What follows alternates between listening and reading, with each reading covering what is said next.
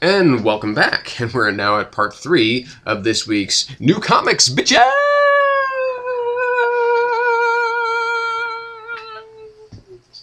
So, let's go. Okay, so, Angel and Faith, number 6. This is an extremely compelling and shocking read. Especially for fans of the characters within this book. Now, I'm not going to get off too much on a tangent here, but you know that I love the Buffyverse, and obviously Angel and Faith is its offspring of that verse. And of course, Angel was a show that I actually preferred to Buffy. I think Angel is one of the Buffy is like here, and Angel is like just right a little bit here. It's one of the best shows. They're both some of the best shows ever, but Angel is slightly above it, maybe 1 or 2 notches. But again, moving along. So Christos Gage, who I have a lot of faith in, he's done some really good work here in this series as a whole. The issue so far, the issue that I've liked the most so far was the issue with Harmony. That was I loved that issue. I didn't think too highly of the art for that particular issue, I don't think. I think there was something that was just kind of rubbed me the wrong way about it. But I loved that issue, and this issue I also love. Gage has a really, really, really good handle on who these characters are, how they should, the stories, their individual arcs as far as how they've grown, how they've, and what's kind of become of them. And he really hits nail to head on these characters. He's got it. He's got their stuff. He's got everything that makes them good. Everything that makes them really solid, really well fleshed out characters.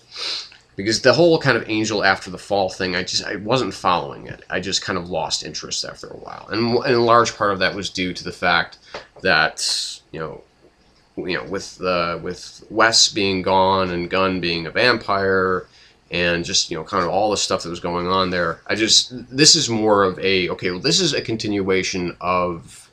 This is just kind of this is springing forth more from the Buffy comic, rather than it is directly out of the TV world.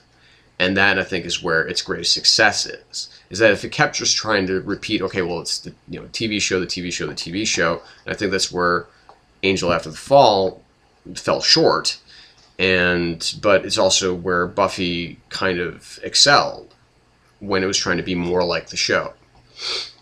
I'm a little unsure about the character of Giles' father, because, again, going back to West here, who's my favorite character in all of the Buffyverse, has basically the same kind of father, this real douchebag of a father, this real taskmaster, just a real total, just a real prick. And so I'm a little unsure about how well that goes over, but I have faith. Because this ultimately, I think that's important for, obviously, the arc that hopefully we're going to be following throughout the stretch of this particular arc of issues, now that we're into a new arc here, and that's going to be going along with how kind of Giles became Ripper. How Rupert Giles became, an anarchic, black magic worshipper, so I'm hoping for that, and Ethan Rayne and all that kind of stuff. So I mean, that would really, and that'd be really good to explore. But just as a whole, this issue is just wonderful, and Rebecca Isaac's art, wow. I mean, it's just gorgeous stuff, and always is. Her art is always terrific. So I take it back about the art thing that I said about the Harmony issue, if that was her. Because I honestly don't remember what the flaws might have been. I don't even know if there were flaws with that issue. I think I gave that a 5 out of 5. This is a 4.5 out of 5 for Angel and Faith number 6. Again, just a really, really strong issue. This is much more successful right now than the Buffy book, And that's because I just think that Christos Gage just has a better handle, has a better grip on what this particular book needs. So that's my thoughts on it. So getting into DC now. Okay, so we're going to start with All-Star Western number 5. We got Jonah Hex and we got Amadeus Arkham kind of continuing their kind of midnight run, mismatched, kind of partner. You got the badass one, you got the kind of fussy, bookish one. Their little adventure deep into the bowels of Gotham City, and ultimately into the underground, caves of Gotham City. Caves with bats, big bats, and Indians, and tribes of Indians that are very willing to kill.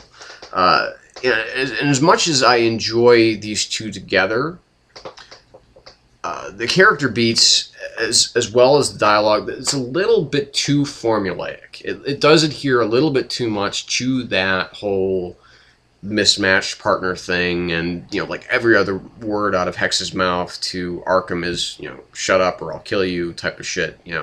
And Arkham is always chattering on about, I'm scared, what about this, what about that? And you'd think that one of these two guys would have just fucking learned by now. It's like, okay, Hex would say, okay, this guy's just going to keep talking, I'm just going to drown him out, and Arkham's just say, maybe I just should shut the fuck up for a while. And, and Gray and Palmiotti, they're good writers. I mean, they write the shit out of this stuff, and it's good. I mean, it's a really good title. I'm glad that it's continuing. I was worried about it for a while, but I'm glad it is continuing. However, the backstory, or the B story, I guess you should say, with the Barbary Ghost story, that is wonderfully pulpy stuff, and that is actually what I would actually recommend that more than I would the A story. That's actually where I think this comic really gains momentum, and is that's a character that I hope that we continue to see being explored throughout this universe, or throughout the All-Star Western titles. And who knows, based on the popularity, maybe it'll get some kind of spin-off. I don't know.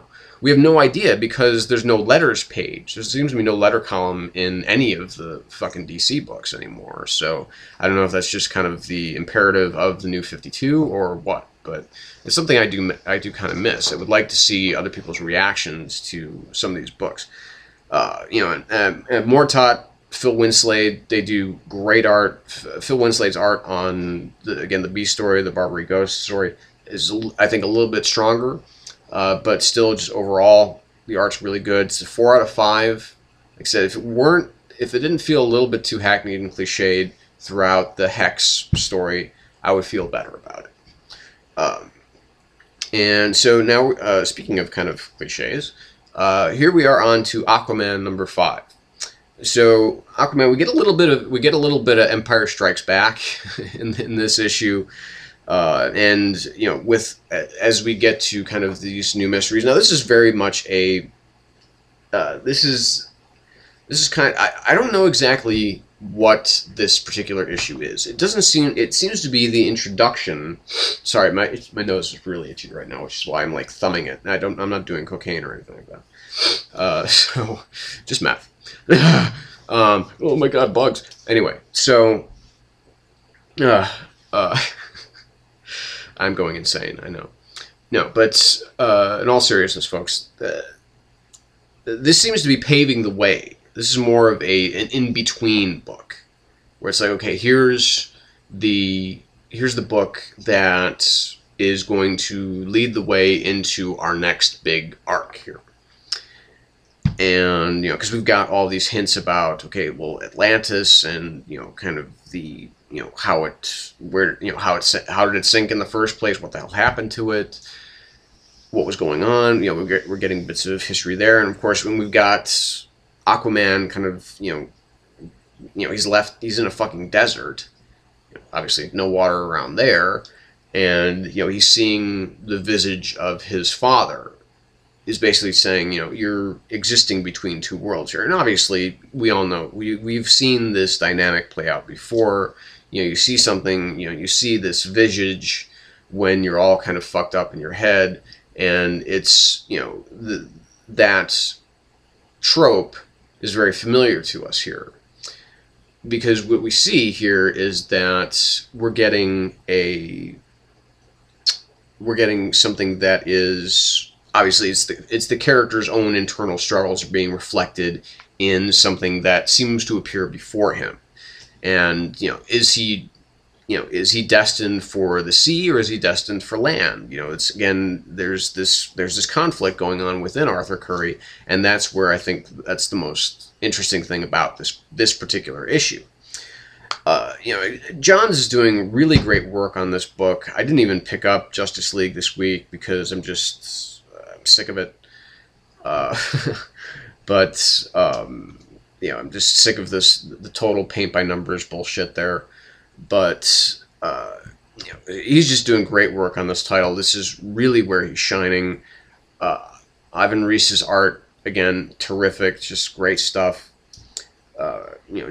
There's some really good character moments. There's some deeper questions that I really want to see answered here. So that with this being kind of paving the way for a future storyline is good. The very end, though, was really confusing to me. Is Mira in danger, or did she actually just go out and get dog food? That was the thing. It was like, okay, why does this seem ominous? It doesn't seem, it seems ominous, but I don't know if it should.